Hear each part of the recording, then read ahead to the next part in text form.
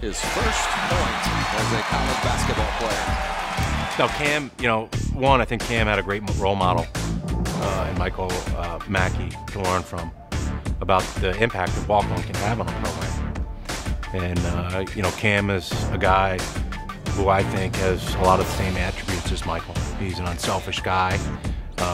He's a team-first guy, but he's also a real competitor. And so he's got to make sure that those qualities are apparent in everything he does on a day-to-day basis with our program. Cam's a guy who I think everybody respects. And so, while it may not show up in the box score or minutes played, he can have a huge impact on our team. That's the standard I'm going to hold him to.